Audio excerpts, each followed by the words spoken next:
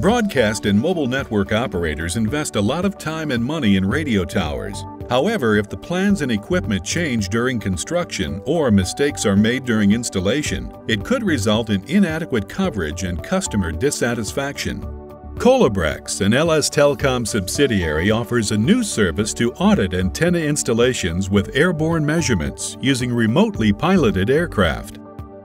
Here's how it works. The RPA flies a predetermined route to measure the vertical and horizontal radiation pattern, as well as the effective radiated power. These results are compared with the theoretical characteristics. High-resolution cameras can also document mast occupancy and quality of installation and maintenance. The measurement results can then be further analyzed to guarantee coverage and service, and to suggest performance and operation improvements. Prevent further investment costs and upkeep, insufficient coverage, customer dissatisfaction, and possible complications with regulators with Colabrex's airborne antenna measurements. For more information, please contact the team at Colabrex or LS Telcom. We look forward to hearing from you.